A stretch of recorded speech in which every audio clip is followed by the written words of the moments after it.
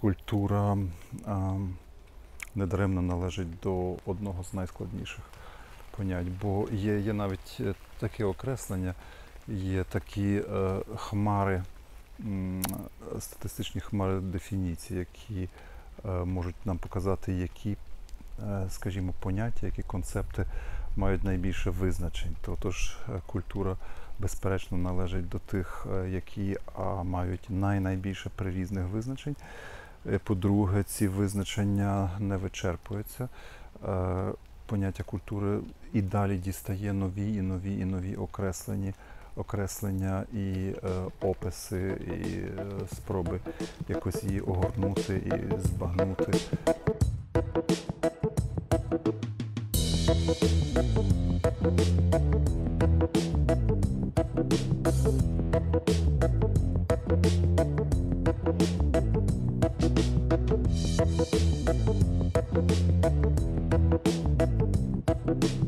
Чи ми думаємо про культуру, скажімо, у тому сенсі, в якому нам пропонував про неї думати Фройд у своєму «Невпокою культурі», тобто як множина всіх тих інституцій і устаткувань і пристроїв, які відрізняють тварину, людину від інших тварин, як тих, хто створені творцем. Чи як ми би говорили про культуру як про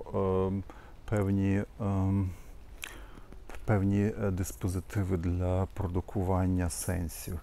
Чи ми б говорили про культуру як про певну структуру для утримання і генерування того, що ми називаємо символічним ладом? Чи ми говоримо про культуру як про здійснення внутрішнього світу, як про експресію психічного? Чи ми говоримо про культуру як про засіб спадкоємності, як про спробу утривалити досвід і пошуки форм його транслювати і його передавати? Завжди культура має ціну. Завжди культура має ціну, і іноді ця ціна є дуже і дуже висока. Іноді вона є така висока, що задля неї людина готова віддати своє життя. Іноді вона, однак, є така, що людина готова за неї віддати життя інших, тобто послати на смерть інших своїх ближніх. Іноді, в кожному разі, як би ми не подивилися і не розуміли на культуру, якої би ми не дотримувалися традиції розуміння культури чи інтуїції, якось про культуру думати, як би ми її собі не укладали, вона завжди має ціну. За неї завжди треба заплатити. І тому на культуру далеко не останньою чергою, а може першою чергою поширюється оця загальновідома людська максима, яка проголошує, що за все треба платити. Справді, нема такої речі у людському світі, за яку не довелося би заплатити якоїсь ціни раніше чи пізніше. І культура в будь-якому вимірі, в будь-якому вияві завжди вимагає якоїсь ціни. Інколи можна почути і такі зневажливі речі про культуру, як про сукупність чогось. Мовляв, яка б не була культурна продукція, наприклад, якогось суспільства, то все одно це не вберігає це суспільство від падінь і великих моральних, але також кримінальних катастроф. Одним із загальників, дуже відомим, є ось це питання про те, як могла так звана нація філософів і поетів, німецька нація, свого часу спричинитися до неймовірних злочинів, викликаних націонал-соціалізмом, як міг народ, який вилонив Гете і Бетховена, стати також народом носієм підтримки Гітлера, носієм Голокосту, носієм безлічі злочинів проти людства і проти людяності. Загальником також є питання, як узгоджується так звана, наприклад, висока культура російського народу, чи російська висока культура, Достоєвський, Чайковський, із НКВД, ЧК, сталінізмом і путінізмом. І інколи ми схильні давати на це різні відповіді. Однією із поширених відповідей на це є відповідь мало не нігілістична, в кожному разі дуже скептична. Мовляв, та все одно, якою б рафінованою, якою б високою, якою б досконалою не була культура, вона все одно нічого не дає, в тому сенсі, що ні від чого не вберігає. Вона все одно не є ніяким гарантом забезпечення високого стану духу. Іншою відповіддю на це є, можливо, відповідь не нігілістична, але також доволі скептична, що ми робимо відкриття про те, що найвищі злети, в тому числі найвищі осягнення в культурі, дуже легко і напрочуд, тільки на перший погляд парадоксально, але дуже легко поєднуються з наймерзеннішими і найницішими виявами. І ми то бачимо і на рівні культури того, що ми називаємо якоюсь спільнотою, скажімо, суспільством чи народом. І ми бачимо то на рівні культури індивідуальної. Бо є також безліч прикладів того, як в одній людині, в одній особі поєднується, скажімо, геніальний мистець, геніальний творець і злочинець, убивця. Як в одній людині поєднується геній і мерзенність. Але все одно, як би ми на це не дивилися, яким би невиправданим був той скепсис, то все одно я переконаний в тому, що культура є таки необхідна. А відтак необхідне є її плекання. А плекання культури має майже такі самі різноманітні і невичерпні форми, як і сама культура.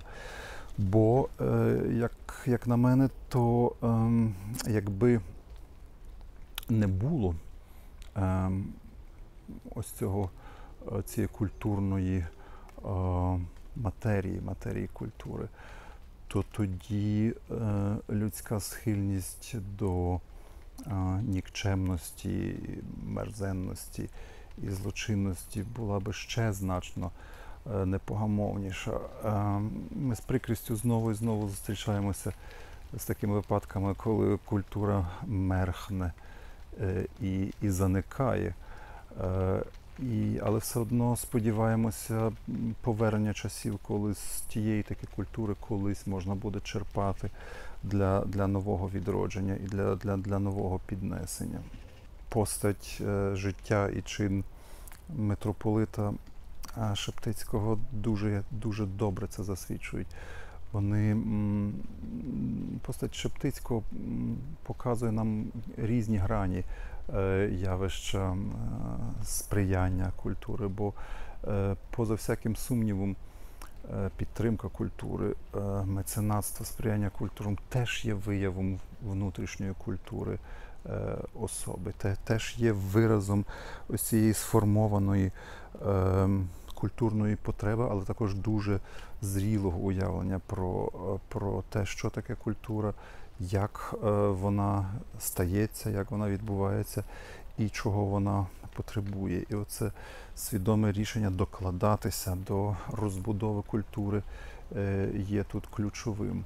Разом з тим ми можемо дуже добре, мало в нашому українському випадку може ідеально історичним чином.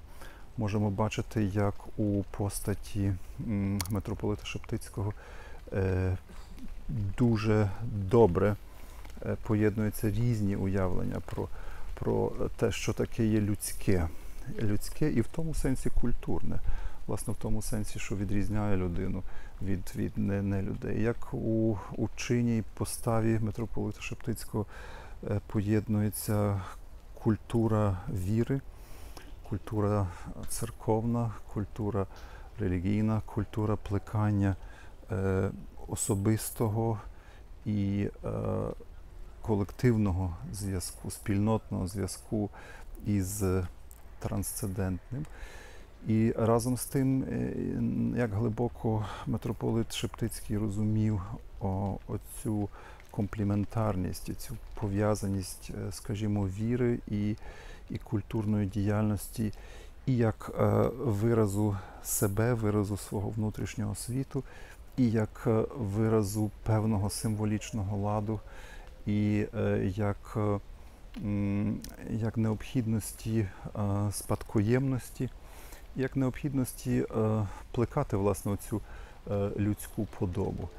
І як у тому, що він робив, і як він мислив, ось це поняття культури набуває такого виняткового універсалізму. Порив підтримувати культуру, сприяти її розбудові, її зміцненню, її поширенню. Він має таку саму множинну, може мати таку саму множинну природу, як і потреба самої творчості. І в тому сенсі він є невичерпний, цей чин. Так само, як невичерпною може бути природа творчості, бо ми творимо з дуже-дуже різних причин. Одні з відчуття якогось браку, інші з відчуття надміру, з відчуття переповнення, ще інші з потреби пронести щось дуже вартісне, що не сміє на наше відчуття загинути, ще інші, аби поділитися якимось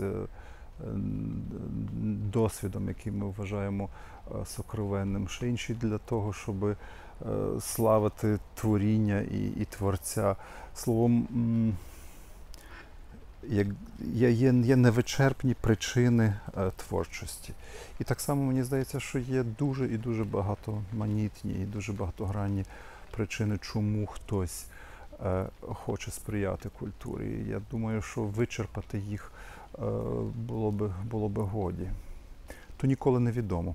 Тобто це може бути колись відомо, коли йдеться про якісь короткотермінові речі, але навіть і тут нема ніякої відомості. То так само, як інвестиція в любов, то так само, як інвестиція в кохання.